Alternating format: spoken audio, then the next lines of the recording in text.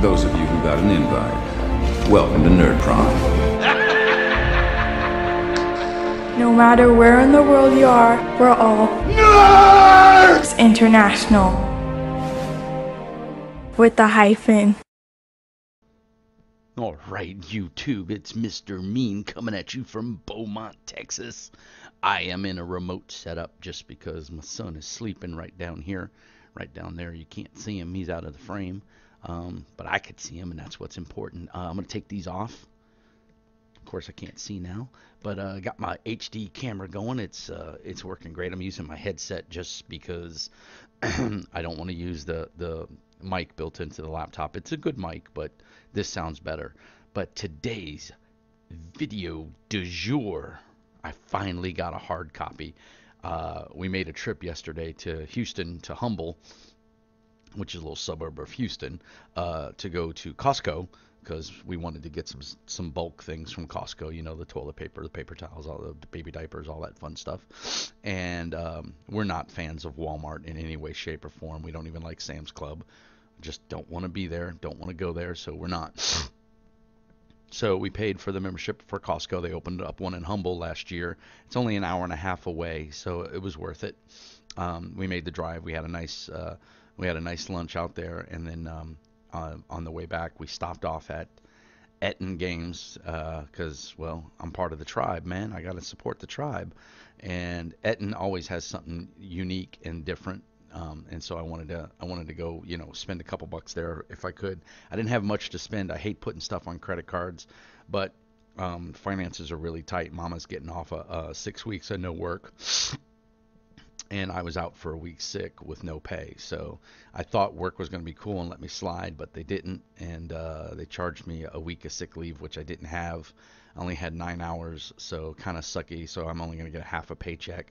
And then, of course, my lovely ex-wife takes half of my paycheck, so I'm really going to get no paycheck next Friday. But that's okay, man. We survive, and we do what we got to do, and that's why we have credit cards. And if you use them responsibly, they're there when you need them. And so we try to use ours responsibly. We've been surviving on credit cards, unfortunately, for the last couple of weeks just because our savings is gone. But that's okay. That's not what this video is about. You don't care about my finances. I don't even care about my finances. I care about that little boy down there because he's awesome. And he's wearing a cool t-shirt. I wish I could show it to you, but it's just a pain in the ass to turn this camera around. But it basically says, dude, your girlfriend keeps checking me out. Guess who picked that out? So anyway, so enough of the ramblings. Went to Etten, found a cool game. I was looking for it. I own it in PDF. I backed the Kickstarter as a PDF. And got everything, and I kind of wish I would have gotten the hardback book, but unfortunately at the time I didn't have the money.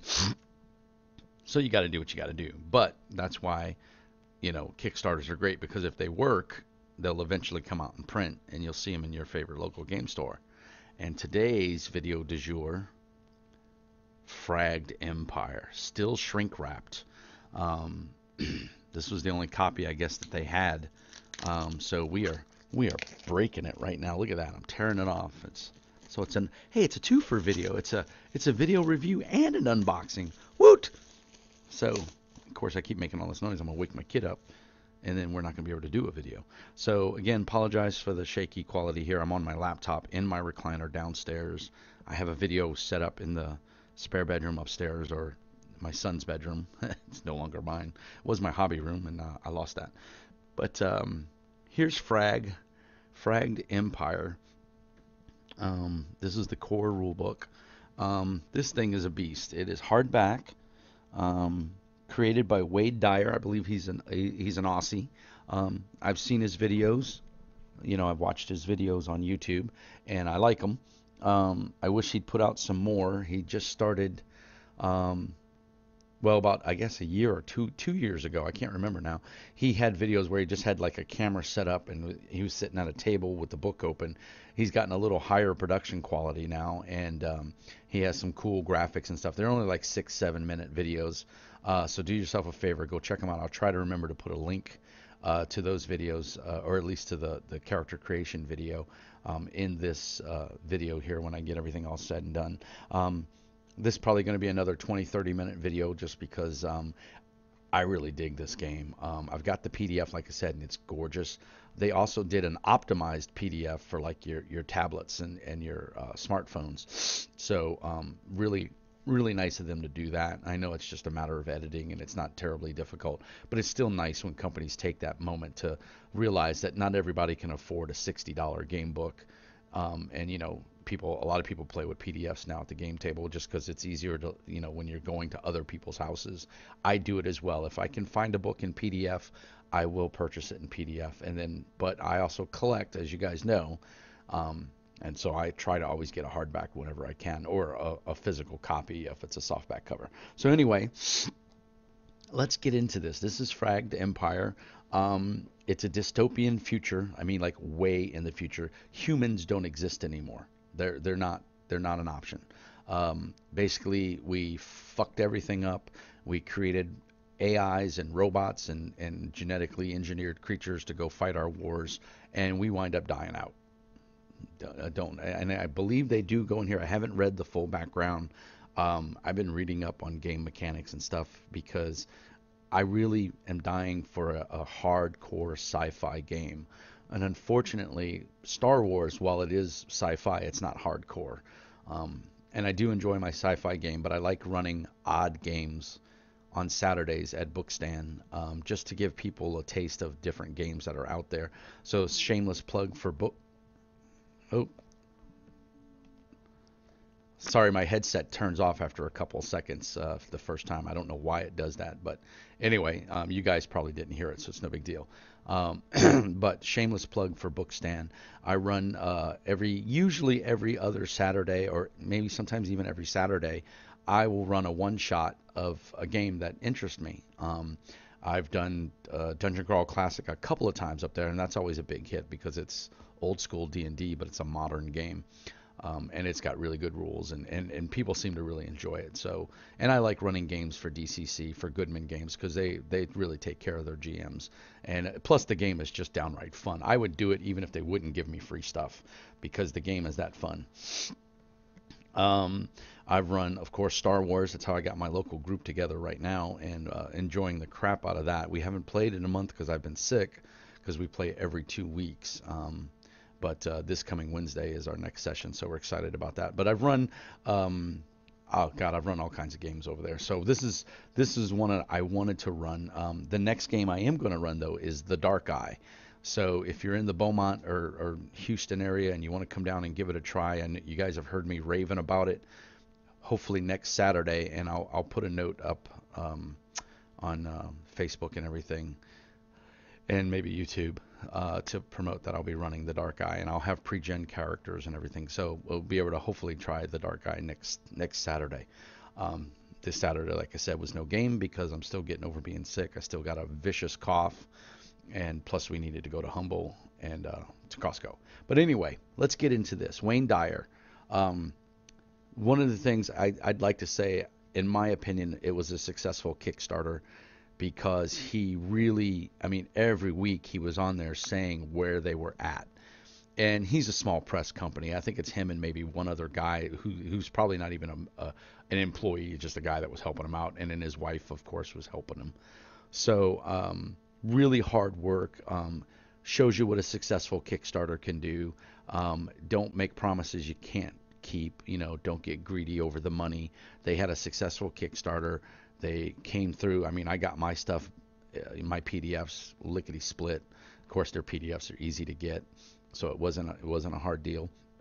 But I know the books have been going out, and people have been getting their books, I believe, because obviously I bought this in the game store, so I have to assume that the Kickstarter people got all their books. And I hadn't heard anything negative. I did go check the forums on Kickstarter, and I didn't see anything really super negative, people bitching about anything. To be honest, I just glanced over it. I didn't dive knee deep into it.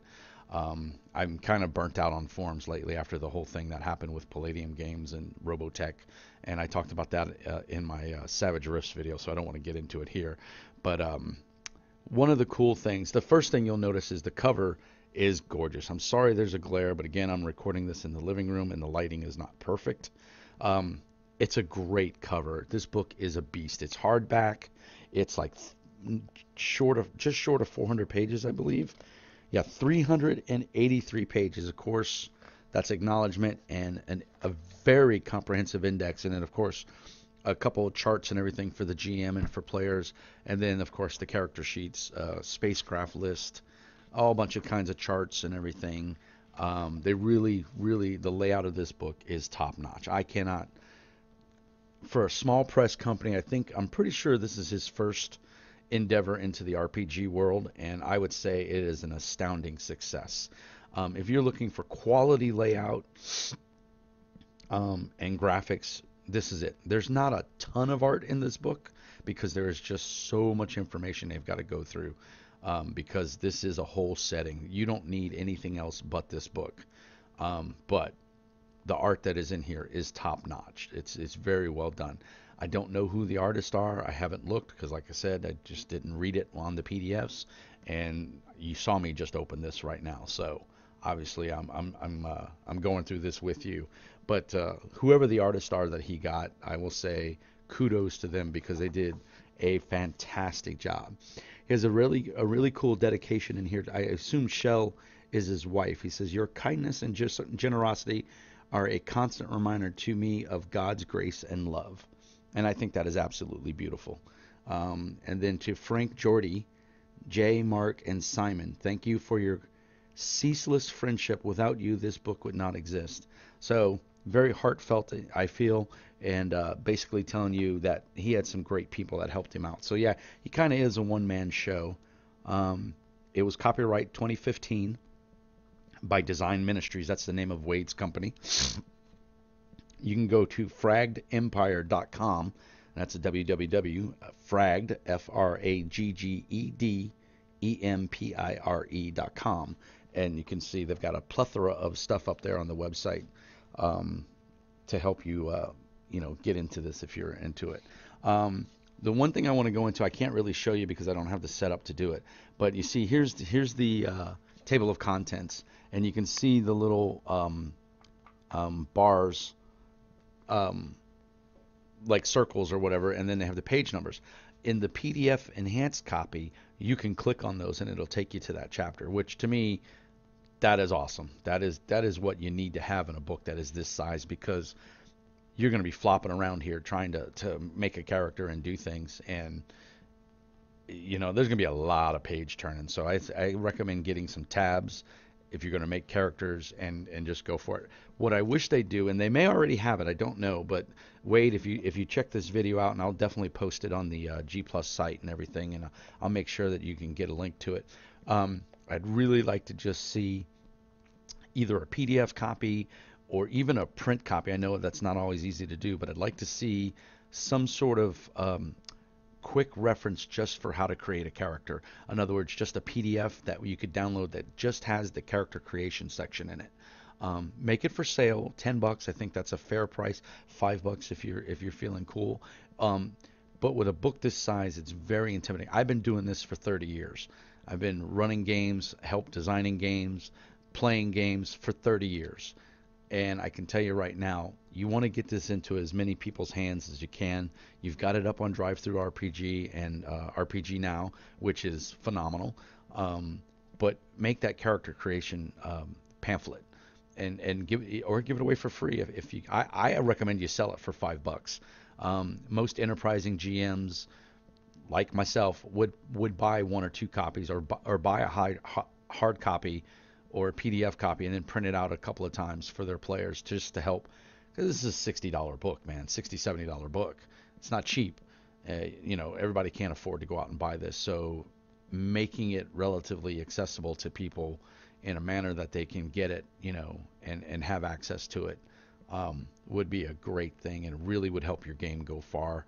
I think, if I remember correctly, he's got pre-gens on the website. He's got a free adventure up on the website, which is actually really good. I got a couple of the adventures as part of the Kickstarter. I can't wait to run this. I really can't. Now, I've already went through the layout and said oodles and oodles. The art it's very black and white. It's one of the things you'll notice. And I like it. Like I said, that's one of my pet peeves, is to have consistent art throughout your book. Have a theme. Everything's color coded. I'm trying to find like a really good. It's just the art that's in here is fantastic. Oh, there's a good one. There's a critter. Look at that. So that's amazing. That's just cool art. So one of the things I wanted to go through and I wanted to say, oh, my son's waking up, so you might hear him scream. This is a D6 system.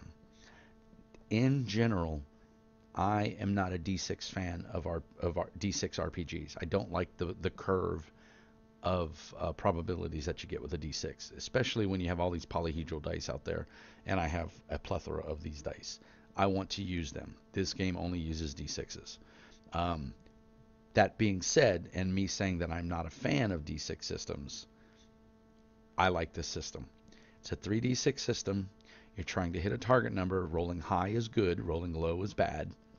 Modifiers are real simple. +1, -1, +2, -2. That's about it. I mean, it might go a little higher, but not much. When you create your character, you get all these, you choose your race, and there's, I'm not going to go into the races and stuff. I don't want it to be that type of review, because I haven't read the book all the way through. But what I will say is the races are unique. The monsters in here are unique.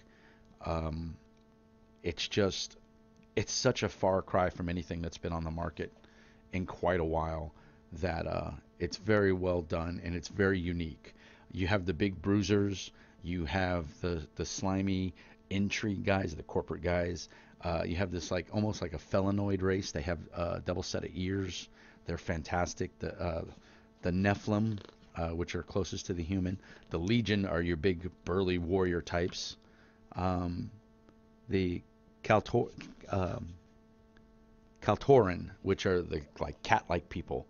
Let me see if I can get the image over there. Hopefully you can see that. I apologize. It's, like I said, this is a mobile setup. What's cool about them is, if I remember correctly, they live like their ancestors. They have their memories.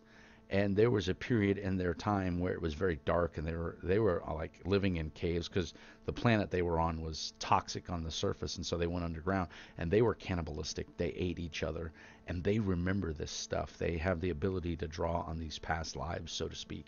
So phenomenal. The Legion guys are just big tanks. They're usually assumed to be stupid. They're not. They're very tactically inclined. They're very martial inclined. And of course, they're big and strong, but people just assume they're stupid. And so they, a lot of the times, they use that as a strength in dealing with the other races. The corporates are basically, they're the closest thing to humans you get. And they're basically all about leadership and dealing with money and everything. And so what happened is there was this huge galactic war that went on for years. These races were genetically bred by the ancestors to fight the war for them, and then everybody just disappeared. And there was this big, huge alien that came in and was fighting them, and then he just disappeared. And so now there's no reason to fight the war. They don't even know what they're fighting for. So they've had about 100 years of peace. And now everybody's starting to take to the stars again. They've found the spaceships and everything. They're getting their bearings as a civilization, all of the different races. And so they're trying to find their way because they have no guidance. And that's what's kind of neat about the game. So you start out, hopefully you'll get enough of players that you'll have one of every species, and you'll get a ship. You get resource points in the game. And then you go out and you make your way in the universe. And some of the adventures that are written, there's still some antagonists out there that are left over from the big bad crazy machine God guy. Oh, hold on, my baby's crying. I got to give him his binky. Bear with me 1 second. I apologize. Hey, buddy. What's up, little man? There you go. He just woke up from a nap. Oh, good boy. All right. Sorry about that, guys. We won't be able to go too much longer because now he's awake. He's going to get hungry. So you still have I think it's the machinist or mechanics. Mechanics, something like that. They're basically like the mechanoids from Robotech and all that. They're robots that were designed, and they've become almost self-sufficient, and they just want to go out and destroy everything. And so they're still one of the bad guys. And it's just open because you're coming out of this dark age basically where all you knew was war, and then all of a sudden all your commanders and your generals and your leadership just disappeared. Poof, they're gone. And so now you're trying to figure out, what do you do? There's no supply chain, there's no chain of command. Everybody's trying, the Legion wants to just go out and kill stuff, but they don't have they're a loaded gun with nowhere to shoot. And the corporate guys are trying to make deals, and there's no one to deal with.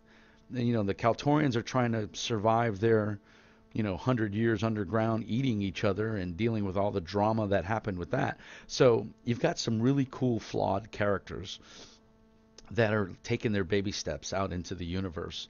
And it's really cool because there's exploration. The game really lends itself to playing whatever you want to play. You want to play a combat game, you can go after these robots and, you can kick ass and take names. You want to play, intrigue and travel and everything. You get your corporate on his ship with a couple troopers with your couple of guys, and you go around looking for shit to do. So it's just the world, it's your oyster. You can really do whatever you want because it's wide open, because everything is new.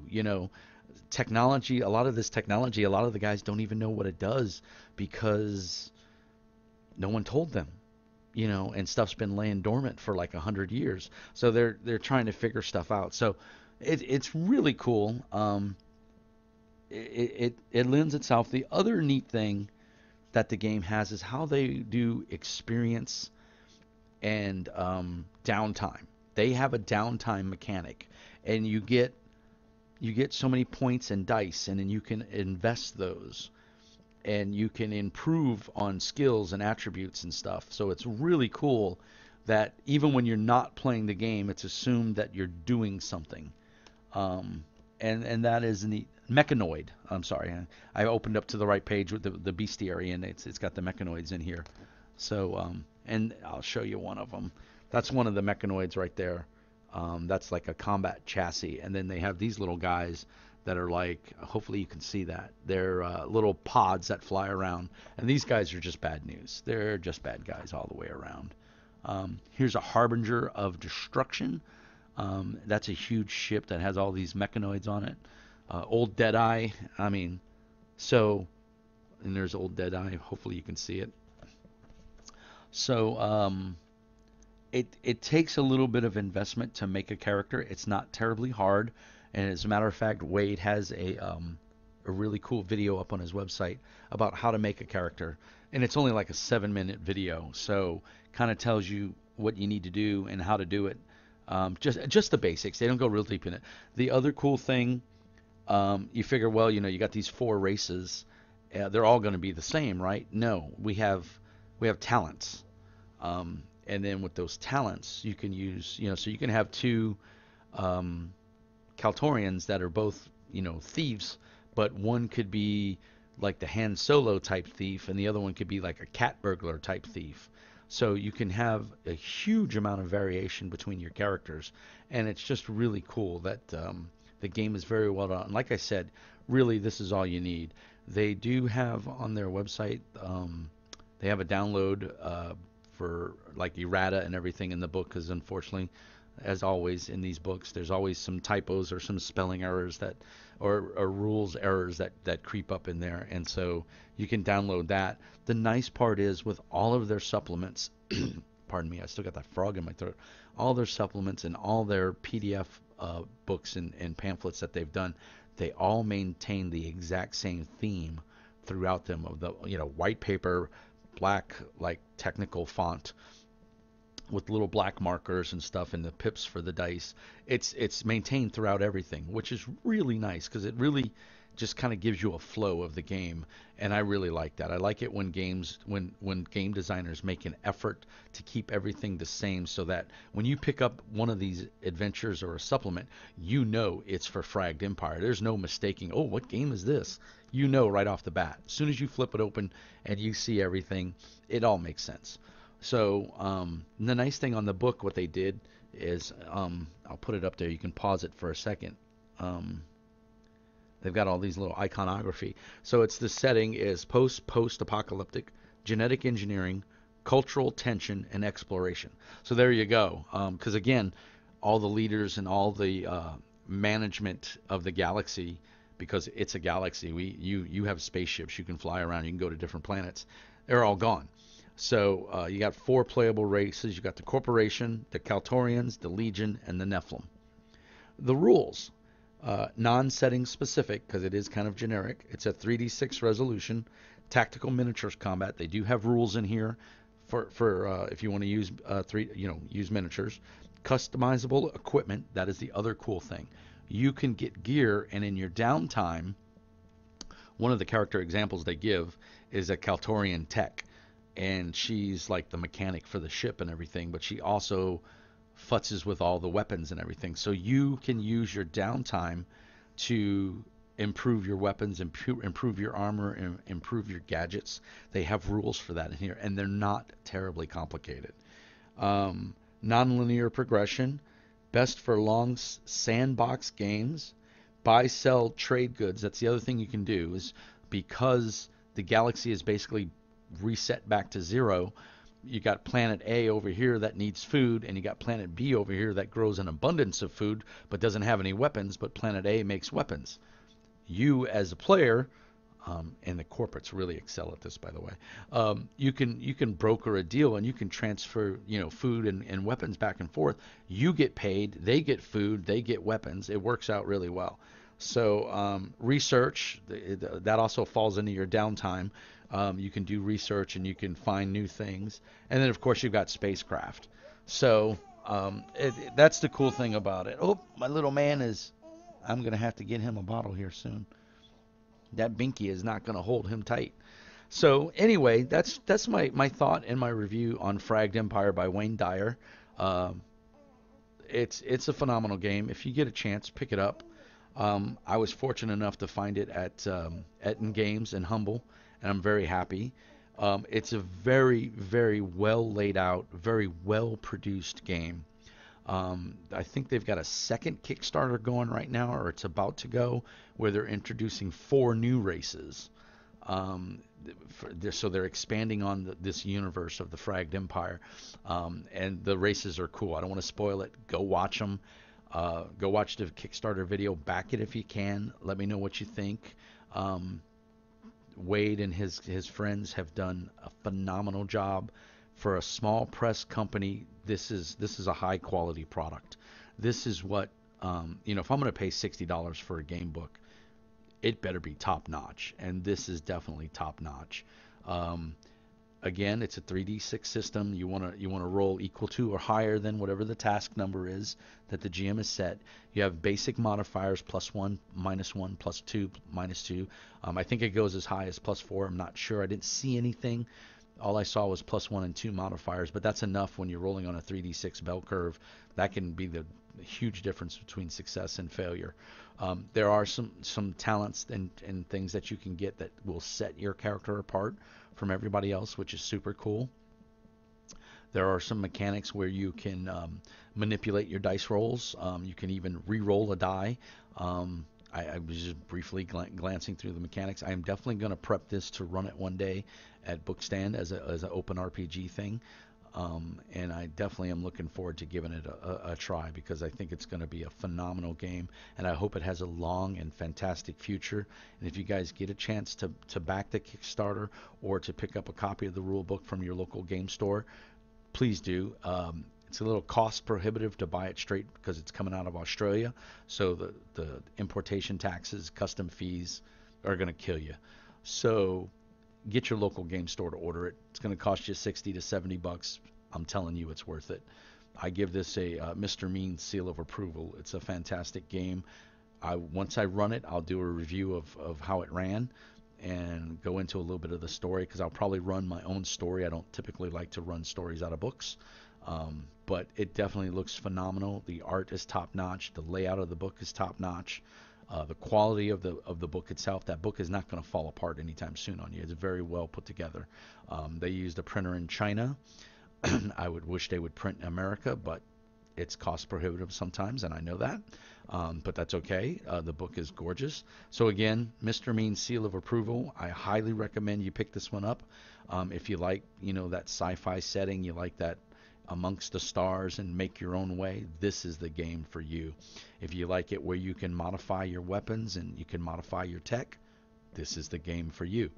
If you want to play an alien that's not human, this is definitely the game for you. You got 4 choices, and pretty soon when their other Kickstarter is successful, you'll have 4 more choices. So you'll have 8 different playable races.